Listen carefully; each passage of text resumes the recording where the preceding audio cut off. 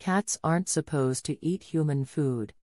The main reason for not feeding cats human food is because cats are poisoned by a range of foods.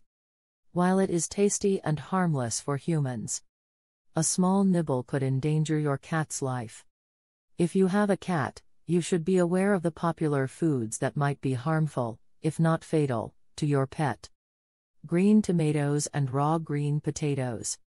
These foods include glycoalkaloid solanine, a bitter, lethal alkaloid that can produce significantly lower gastrointestinal symptoms and are from the Solanaceae plant family, which contains the deadly nightshade. The leaves and stems are particularly toxic. Don't be concerned if you find tomatoes in your pet's food.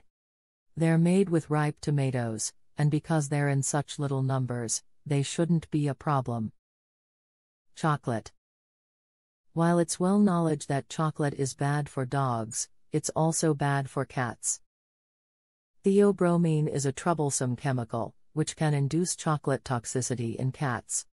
This chemical is found in the highest concentration in dark and unsweetened chocolate, grapes and raisins. These foods' toxicity has largely been discovered in dogs at various doses. The ASPCA Animal Poison Control Center warns against giving grapes or raisins to dogs in any amount because there are still many unknowns concerning grapes and raisins' dangerous potential, according to the ASPCA. There's no reason to put your cat in danger, so keep these fruits out of his reach. Avocado.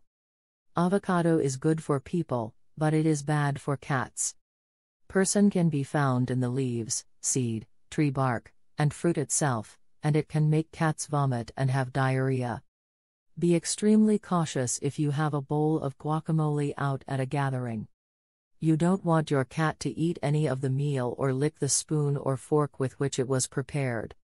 Alcohol. Any type of alcohol can poison a pet cat.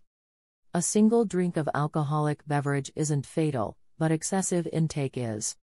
If you're having a party and serving alcohol, make sure to clean up after yourself and don't leave large punch bowls or open alcohol containers out overnight, since your cat might be enticed to drink more. Root vegetables with onions, garlic, and related vegetables. Onions contain N-propyl disulfide, a substance that destroys red blood cells in cats, causing Heinz's body anemia.